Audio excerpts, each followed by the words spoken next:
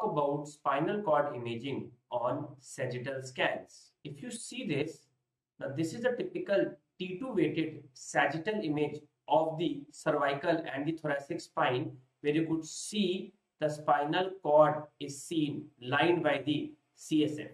Whereas in this image, you could see that the thoracic and the lumbar spine with the spinal cord is ending at the lower border of the L1 with cauda equina nerve roots floating in the CSF. In this image, you could see that the cord is not ending at L1 level, rather it is going down, down and reaching up to the S2 level, suggesting a low-lying cord or a tethered cord. We will see the axial anatomy of the spinal cord in the next video.